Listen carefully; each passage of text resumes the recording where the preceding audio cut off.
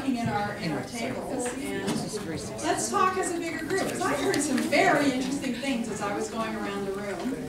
And I had the luxury of eavesdropping on all these wonderful conversations. So you don't necessarily have to report out in a sort of, well, we talked about this, this, and this. But let's just talk about some of the interesting things that came up. Anybody want to volunteer? We talked about hours. Hours. It takes 2 minutes. Assessing the hours. That's something to bite off, right? How are you going to do that? That's okay. You don't have to have an answer right now. What I hope is that you go home with a thing like, okay, hours. I can start with hours. What about other people? We talked about accreditation as an incredible opportunity to do a lot of formal assessment. So the accreditation pushes that are happening at the larger institution level can be the impetus. Well, they happen at this level too. No, what I mean is, as in, even if you're a small library, you're embedded in a bigger institution, and that one has to be accredited, so, yeah, so that can be an impetus for something, right? Yeah. Is that what you were thinking? Well, you have to do that self-study. I mean, that's part of the process, so it's a way to kind of do a little bit of navel gazing in a structured way. Even if a brief way, as Mary was saying. Yeah. Like, you know, they give you 5 minutes. What else have we got talking about here? Website evaluation assessment. Website. Scott, how are we assessing our website? Web analytics, usability tests, user surveys, user focus groups, and our own observations of the website through frontline experiences coming from our liaisons, our reference team, and our access services group. I am so impressed that you had that answer. Oh, did you just give the workshop on it? Yeah. Plus what I did. Okay, I'm not as impressed with him as I was. Sorry, I outed you. Would you say it's easy though to do that? Well, we've added it in sort of like a modular program. So we installed web analytics, then we installed a few more web analytics tools, then we installed sort of a user survey program, and then we synthesize it all together. So it builds on itself. Right, Yeah. so you build on it. So I think that's something to take away from that, is that you can think about this in a modular way. I think most of us procrastinate on doing things when we think about the entire thing as one huge thing to do. I know that's the story of my life. That's why I used to write my papers at midnight the day before they were due. The worst case scenario here. Whereas if I had learned earlier in my life that I could do things in increments, I would be a happier, healthier person today. What else were you talking about at your tables? Yeah. Understanding what analytics or analyzing is, or what assessment is. Assessment is, yeah. The word assessment is not something we use all the time. And what did we decide over here? It's understanding outcomes. So you probably understand what you're doing, and then understanding what happened after you did it. And so that, I think, sometimes that's where things fall apart. It's you just do it. You don't assess how it affected your patrons, the students, the faculty who are part of the. Right, that other person in the room, how did that affect them? And it's different from evaluating your performance as a teacher, which always sort of gets people on edge anyways. And I think about assessment more focused on, did this actually work for the student? Did they retain, did anything stick? Did they actually know what's in the catalog if I spent half an hour talking about what was in the catalog and they left not actually knowing that? And that does happen. Even though they might be nodding and saying. So how would you find out if it stuck? Yeah. I actually get them to demonstrate that they know how to take those clicks by themselves before they leave. Because it's really easy when we do it, but it's not so easy when they have to go and do it when they've gone home and maybe they've had to make dinner for their kids and everything else, right? So I get them to kind of demonstrate it, or if I don't have enough time and I have a lot of students, then I get them to actually write it down what the next click is. You give them to, sorry, what? to write it down. Okay. I make sure that they've written it down. So that it has a better chance of sticking with them. Yeah, at least even the first step. Jenny, did you want to say something?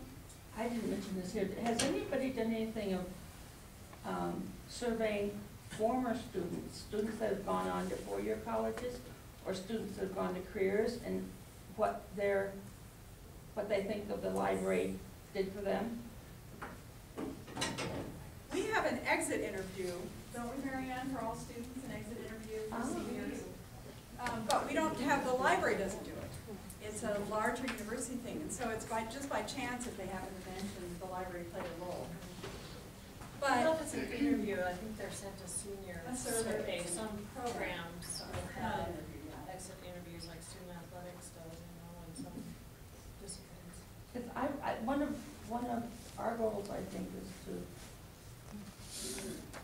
help kids feel comfortable going into a library so they can go into any library and not feel intimidated or not be worried about asking questions or knowing what they can get. And I'd like to know if we do that. so how do you think you could do a survey? Our college can't even keep track of them once they graduate and work right on the reservation, so I don't know how they're gonna keep track of them and go on. So this is what we call one of those obstacles, They're right? trying to do better at that, but I mean, it's seriously, and I'm sure MSU has the same issues. People graduate from here and they go away and you don't even have an address to contact them. Do you have an alumni association? Yeah. We're developing one, aren't we? They've been We've been trying to get one Just going. making some assumptions based on a bigger The institution. majority of the people that have graduated from college on the Fort Peck Reservation are alumni.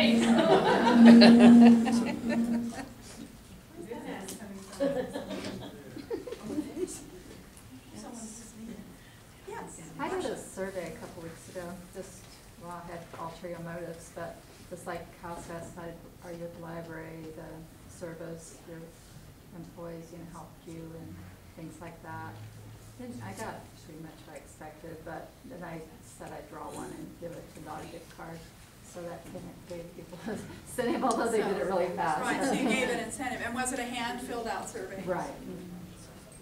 There are a lot of, at one table, we were talking about sort of survey sickness, where people get tired of surveys, whether they're in print or, and I'm not saying they're a bad thing to do, we certainly use them. I think we just had a survey sent out to us about what kind of hand dryer we want in the bathroom. I have to say, I laughed for about 5 minutes in my office. It came from our great associate dean, and bless his heart, I mean, people want to know what you think and what you want. But about everything, so we have to be kind of careful how we use surveys too. Another thing that we had a suggestion box, and all we ever got was, "You guys are doing a great job, keep it up." And we haven't had any complaints from students, which makes me think that they're not expecting enough of us. And so I'm, yeah, I don't know. Our students know that, not just our students, our patron base knows that everything on the res is grant driven. So they come in and expect to have to sign in somewhere. So they're not gonna tell us we're doing a bad job. That's exactly what I run into. Well, we can have a confidential box with a slot that you could, like a voting Okay. box. Was it helpful? All we got was, "You guys are doing a great job." How do you get somebody to tell you're doing a bad job? How do you get somebody to be critical? That's really interesting. Anonymously. I know, yeah, but even anonymously, Yeah, she's that getting doesn't work. I do, I try, and I forgot this spring, I do a paper, I've done the same paper survey for about 10 years, it needs to be revamped. But there are a couple people who are meanly honest as far as I'm concerned, and when I see those comments, it's like, you do that? Because, and maybe they're just being mean, maybe they didn't really have anything happen and they're just wanting to be contrary. But, yeah, it hurts when somebody says something, it's better when they say you're doing a good job, but you don't know what to improve if nobody's telling you you're doing anything wrong. Yes, that's right. Abby, you were talking about statistics, and I have every statistic anybody could ever ask for, but nobody asks for them, and I don't know what to do with them. So I have Excel spreadsheets like you wouldn't believe. I was quizzing for Gary on this earlier this year.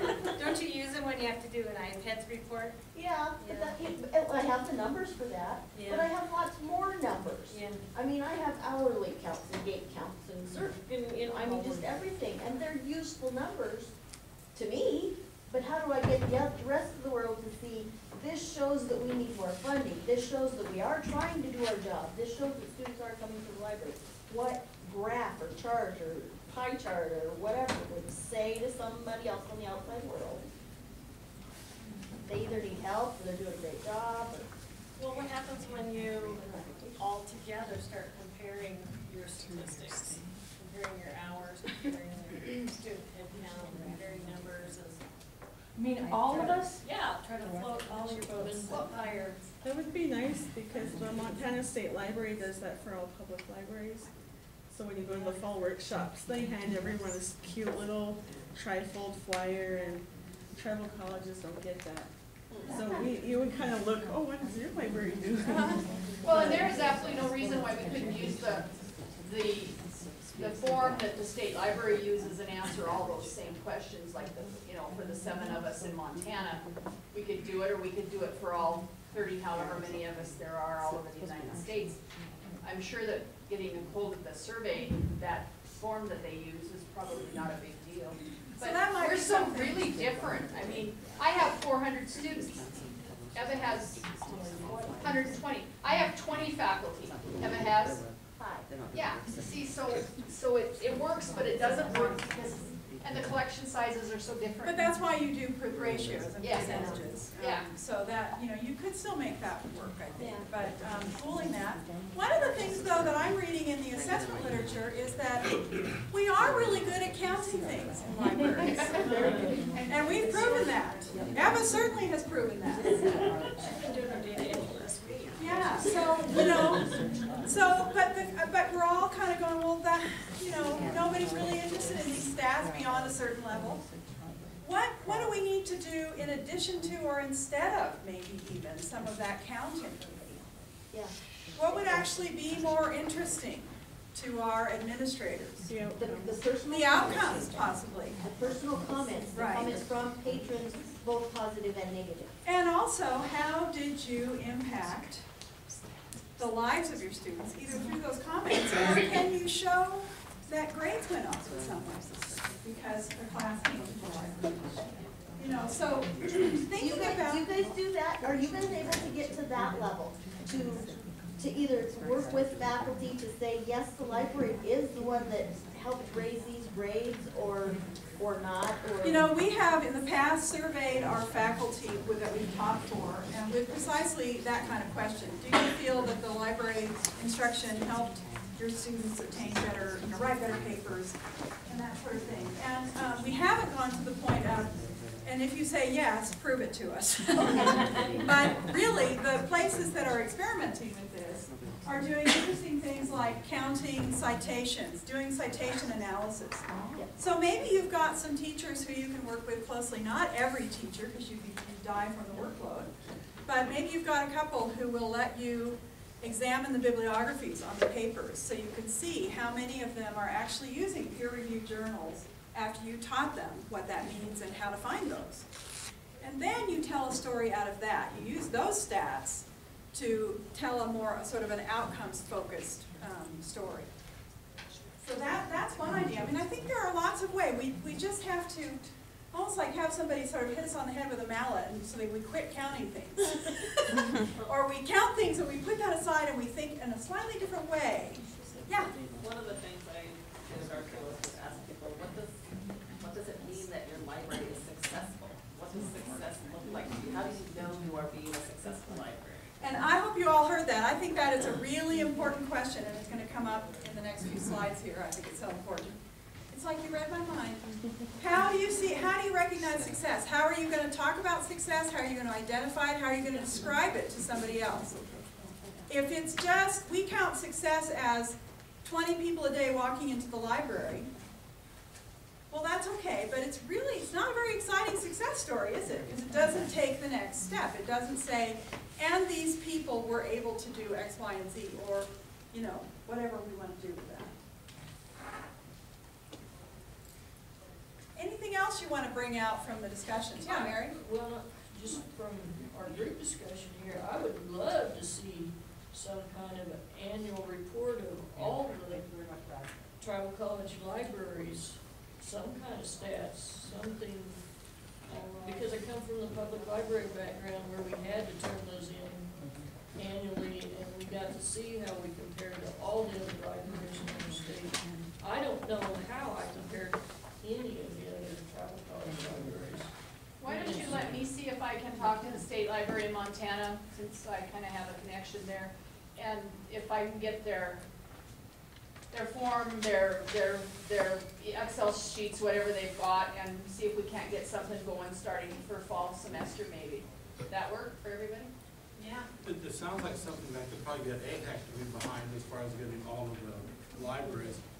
And I was thinking about it before you said that, but I'm also wondering, and so you have it. Yeah. And what are you going to do with it? You can get a lot of statistics, barely ever has all the statistics. But it's got to accomplish something. You're going to have to say, MSU says, you know, Dean or whoever, University of Montana spends this much per capita on the library, and you're behind. Now, if you can use it for that type of a thing, then that would be a thing. But other than that. But it's still a lot of counting too, and I'm not saying, you know, let's not count any of the stuff, and let's not compile these stats, because it would give you a feeling for how you compared with others who are doing a similar job. Or maybe you pull in things like graduation rates, retention rates, library support, the amount of library instruction being done, reference transactions. It sounds to me like you need AHEC to start doing this kind of thing. Well, I think, you know, AHEC does this on a level, but not touching the library. I mean, they get statistics every year, if not more often, on graduation rates and numbers, the FTEs and all those things. But to add in the library component, I think would be great. You've been trying to say something. Well, I think a lot of us fill out the ACRL report every year, and there's an NCES report. I don't know if anybody does it. I don't know where to get the statistics. Those two are, I think we're supposed to all fill those two. Yeah, but We are, but we're filling all that data. Can we get it? You know. No, they pool it all together, and you can't pick your own. I don't quite understand Oh, you those, can't. one of those reports. You can't You can ever see pay- just cycle you colleges. can pay to get access to it. Pay? Yeah, you have to pay. I paid once. It's $150 a year, and I ran the tribal libraries, but not everybody reports. It's a pretty small. I mean, it's not everybody. So it's not everyone. Not Yeah. everybody. So what you want is AHEC to start doing this and getting it back to you for free. Right? Okay, so somebody write that down. Yeah, Gary's gonna write that down, and then, you know, you can harangue him. I wanna go on to the last bit here, which, I don't know, I hope will put a little bit more perspective on this. This is, what I like about this quote is that it talks about a journey. Assessment as a journey. And I would say it's a journey that really has no it has a destination in that you learn more, but it doesn't end. So you can't think about assessment as, well, we assessed everything last week, Yeah. and now we don't have to assess anything else. And again, it should be really an ongoing thing. And that it is worth thinking about, that it is a complex enough, important enough process that you want to spend some time reading some of the articles maybe that are on this list. Are these extra? I think this table got shorted. Sure. And you know, actually paying attention to this and getting outside help with it, because it's definitely worth it. This whole problem of how you begin something like this, choosing an initial focus, you could go so many different directions. One of the things that comes up again and again in the literature is that whatever you do, your assessment needs to be tied to your larger institution's vision or mission statement, strategic plan, as well as to your own. So that you're showing through your assessment activities that you're being accountable to the larger mission of the institution. You're tying the library to that really directly. So that's one thing to do, is to look back at those documents, revisit them, and what pops out at you. Oh, okay, so if I assess instruction, I can clearly show how we are contributing to student success that is stated in the mission. You can also look, unless you're, at Jenny's library where there's only positive input, but you can look at the squeaky wheel. What are your users saying? Oh, there aren't enough computers, and I think, Joan, you were talking about the computer usage issue. So maybe that is the thing that pops out at you as the place you want to start to get your feet wet with assessment. I told you why we wanted to do the Commons. It was new, seemed to be really good, we wanted to evolve it, so we focused there. But you can also look at your budget to understand your investment. If you're paying a lot for a service, you're spending a lot of time on it, that means you're paying a lot for it. Maybe that's a place you want to do, and in library instruction can often be that service that is costly. Some of you are having to do assessment on your own. You're either in a small library, or it's been written into a director's job that you are the one who does assessment. And I would make the plea that you change that in some way. That you bring others on board with you at whatever level, including thinking about getting help from other faculty on your campus, who have an expertise you may not have, who have an interest in the library. Maybe they're the ones that use library instruction the most. Ask them to help you formulate an assessment plan. Not to put all the work on them by any means, but to get their input and to get that sort of camaraderie that will help you keep a momentum. Taking some kind of inventory, whatever that means to you, of your assessment skills. What are some skills you need for this kind of job, for assessment? What do you think? Attention to detail. Attention to detail. Analytical skills. Organization. Being organized. Some computer skills, knowing how to use Excel, let's say, maybe. Yeah, Jenny? I think being able to look at it from the user's viewpoint, what do they want? Not what are we doing, but what do they need or want, so we can do that. Yes, okay. Statistical knowledge, statistical analysis, maybe that's what you were saying about analysis. And don't let the fact that you identify a hole stop you from starting this. Because, of course, we all work in education. We know how to learn things. We know where to go to learn things. And how to get help. And so exploring resources and seeking advice from people who are either doing a good job at this that you perceive. And that can be, emailing somebody, or it can be reading the article. That brings me up Yeah. to, we've done some surveys, but I would be interested in seeing surveys that other people have written, so we know quite how to ask the questions and what questions to ask. Get some examples. And how would you go about getting those? I email everybody saying, what do you? You guys have a listserv, right? Right. So I foresee that, Jenny, you're going to put a message out there saying, is anybody surveying their students about how they're, what they're learning? Yeah. Because we know that some of the surveys we've done, after we get it back, we should have worded that question differently. Yeah. Right, people didn't understand what you meant, they gave you really bizarre answers, yeah. Yeah.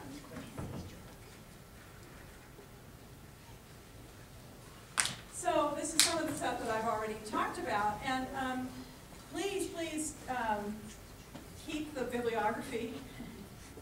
Yeah, like you're going to keep every sheet of paper you get. I can also send it out, have Mary Ann send it out on the listserv in electronic format, which would make it a lot easier for you to click on some of those darn long links that I have in there. Because I tell you, I was really amazed at some of the resources that are out there. And I've highlighted in yellow the ones that I've cited within this PowerPoint. But there were a lot that I read that I just simply didn't do a direct quote from. And it just informed some of my thinking on it. Steve Hiller's stuff, those are all PowerPoints that he has generously put up on the web. This is presentations he's done at various ALAs, and they're really got some really great questions. You will read them and you'll think, why didn't I think of that? And it will help you determine what is meant by outcomes and assessment versus evaluation. There are some association resources. ACRL is really into assessment right now. And you'll see up at the top 3 links to some ACRL resources. One is the Immersion 13 program, Assessment Demonstrating the Educational Value of the Academic Library. I've applied to attend that. I won't know until July sometime whether or not I'm good enough to go. I had to apply for money from our provost to do that. Because assessment is such a big issue everywhere, the provost was pretty free with that money. It was not that hard to get. So you might think about that, not just having to go out and find grant funding, but go into your library, to your university or campus college administration and say, I need to assess this, this is what I want to go to. If you identify a program, they're more likely to say, oh yeah, and there is a whole Value of Academic Libraries initiative that ACRL is doing, and that website includes a very long report, which I don't have with me, that is full of detail about how you establish your value within your campus community, within whatever community you need to. So this is a real mishmash of articles, websites, associations, and that sort of thing. I hope that it is useful to you. Once you've done your initial assessment, of course, you don't want to stop there. And, it sounds funny, but you need to assess your assessment. And there is actually an article on my bibliography that is about assessing assessment. And it sounds like a never-ending regression, but it's important to reflect on what you did to figure out if you would do it differently. Just like that example of the survey is absolutely right, only on that bigger scale. Every time I do something, I think, God, I should have done that in a different way. And a lot of times that slips out of my head. Well, this is saying we need to keep track of what you need to do differently so you can implement it. How can you streamline it? A lot of times when we first do something, we make it much harder on ourselves. Understandably, we're creating something from scratch. We don't know what the best way to do something is. So how are you going to streamline it? How will you make it easier? Who else should you involve? Maybe you created a group to assess something and you realize at the end of the task, oh, God, I really needed that other person's perspective. Because every person you have in the room brings in a different perspective. That's why it's really good not to do assessment on your own. The skills issue. How will you use what you've learned? That's a really interesting question that we haven't really talked about. So you go to all this work, you do more than just gather numbers, you tell a story. Where are you going to tell that story?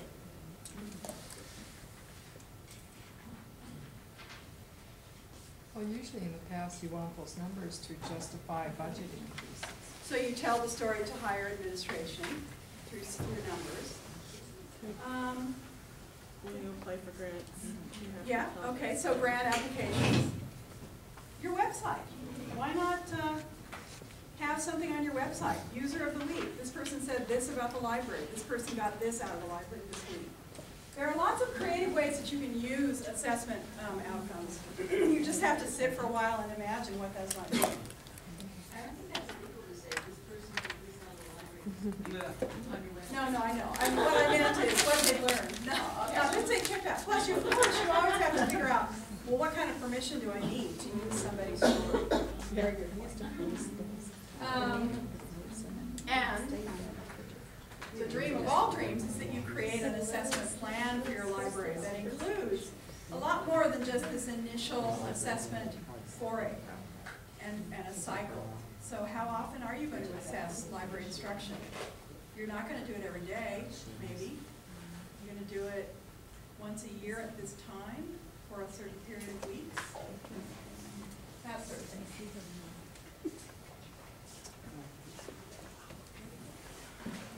I'm almost done here. How do you recognize successful assessment? It should be participatory, culturally appropriate, ongoing, informative. You should be able to do it, not kill yourself doing it. It should be useful, meaningful, and relevant to the larger tribal community. So this is my charge for you. It might be easier to do this just thinking about every new thing that we do. We're going to ask that question of how will we define success? This is the question that Gail brought up earlier. How will we define success in this project, service, or collection? If you create that as a step, you are going to remember to assess your project, your collection, your service at certain points. Grow your staff skills, draw others into your assessment plans,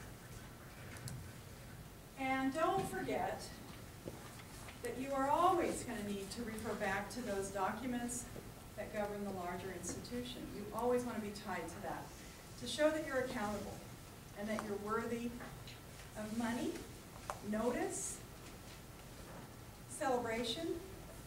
You want to be stars. This kind of thing will make you that. That's it.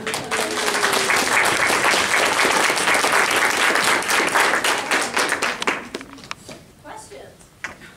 Yeah, is there any more questions you have, Tim?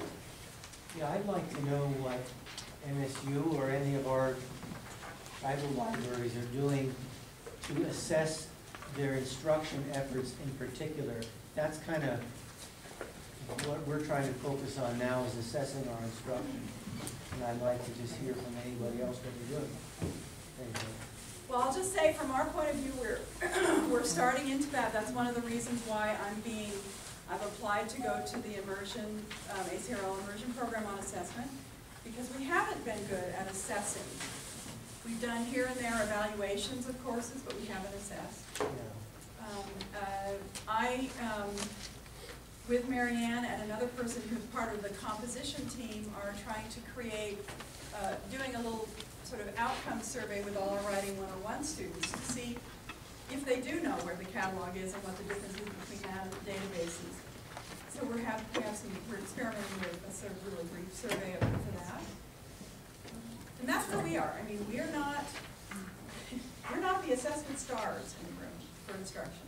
We do the what is it, the NAP form for every class on campus, including all the library tests. For the credit courses. For credit courses. For credit courses, but, and I think for the most part, the more classes we teach, though, are non-credit.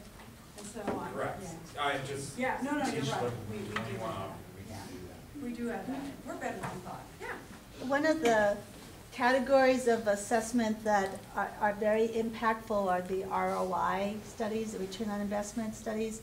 There was one just released in Texas this spring. For every dollar you invest in a public library in the state of Texas, there's a return of $44 to the economy. And that sort of thing is something that you can tell legislators and others. For your public library, right. But that model can be extended Yes, to other absolutely. settings. And some of us here are both public and academic libraries, right. Anybody else have a great instruction assessment story? We're assessing bibliographies for classes we've taught. We've just started doing it. We've been doing it for about a year, and it's been hit and miss, and the type of classes we're getting bibliographies from are inconsistent. So in the fall, we're going to just focus on the entry-level English classes and getting those bibliographies, and we're assessing them for, are they a library resource or not? If they're a website, do we think the website is reliable? And so we're doing that for students who have taken a library class, and then we're surveying professors to try to get their opinions about the usefulness of the class. And they've been pretty honest with us for the last year. Their comments have actually been really helpful and have changed how we are delivering our library instruction, actually. That's really great if you can get them to be honest, because a lot of times they see us as a really vital service and they don't want to say anything that would discourage us from working with them in the future. That's kind of what we found when we were asking questions of our instructors, I think. So, but yeah, so that sounds like you're doing a couple of things to fit together. So there's some ideas, Tim. And I would say, you know, for instance, maybe you guys want to be an email contact to get what analysis, the sort of parameters of the analysis of the bibliographies. Because that is what I'm hearing people are trying to do most commonly, is to analyze businesses, to analyze what students are using in their papers. And one suggestion would be to get bibliographies from papers of students who did not have library instruction as well, so that you can do a comparison. Who was that? Comments I didn't, I wasn't watching over there. I did. Okay. Valerie. All right. Okay, so Valerie beats Tim. Okay, anything else anybody wants to say, Jenny? Just occurred to me, you know, when you talked about how doing a survey can get tiring and answering those questions, has anybody tried maybe just asking people one question when they come in or when they leave? And So person to person. person to person, and just come one question for a week or a month or something, and just sort of record what they're saying. I wonder if they could be, you know. For classes they call them the 2-minute surveys, where you'll ask 2 or 3 questions at the beginning of class and the same 2 or 3 questions at the end of the class. So, and it only takes a couple minutes at either end to evaluate and assess what the students are walking away from that class. I think we have to end now. The bouncer is walking towards me.